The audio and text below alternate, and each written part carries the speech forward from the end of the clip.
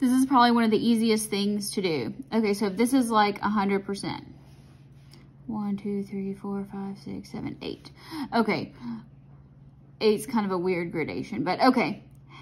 1, 2, 3. This is halfway down, right? This is 1 half-life, right? So it went down 4. That is 1,250. If you don't like that one, there's another one. Decreases by half.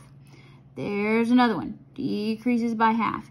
Anytime t have 1,250 years. Super easy. All right, now let's kind of put this into practice. Here's some radiation kinetics. Oh, everybody that thought kinetics was going away. All right, so they're given 0.05 micrograms. So this is not very much. Health, oh gosh, half-life, that's just embarrassing. 6 hours. We want to know how long does it take to decay to 1.0 times 10 to the negative 3 micrograms. And we're assuming that there's no excretion here. Okay. So first thing we need to do here is we need to figure out K. Because we know our first order integrated rate law, and here we're just using N for our nucleus instead of A's for concentration. So nucleus at time t versus starting equals negative KT. We need to know what K is. So we can figure out K because we're given the half-life. And that's going to be 0.693 divided by K. If you don't remember that, you can use this wonderful equation here. You'll get the same thing. Okay. So our half-life is 6 hours. 6.00 hours.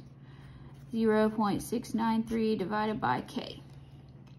Make sure you do your division correctly. To do this, we need 0.693 divided by 6. Do not take 6 divided by 0.693. That is not correct. 0.1155. And again, our units for K in a first order are inverse time. Now we can solve this. So our natural log here at our time t that we need to figure out. Again, units can go away because they're the same. They're going to cancel each other out.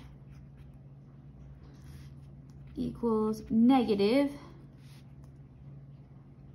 K, which is 0.1155, and then inverse hours times t. Okay, so let's take 1 times 10 to the minus 3. I don't know if you can see that. There we go. 1 times 10 to the minus 3. Divide by 0.05. Now let's take the natural log of it. Y'all are better with parentheses than I am. Okay, and so now let's divide by negative. If you stored that as K, good for you. It might help you out. I didn't in this case. So let's go with 33.9 hours. If you like significant figures, you may round up to 34. Or you can say 33.87. Anyway, this is the answer. It's pretty close.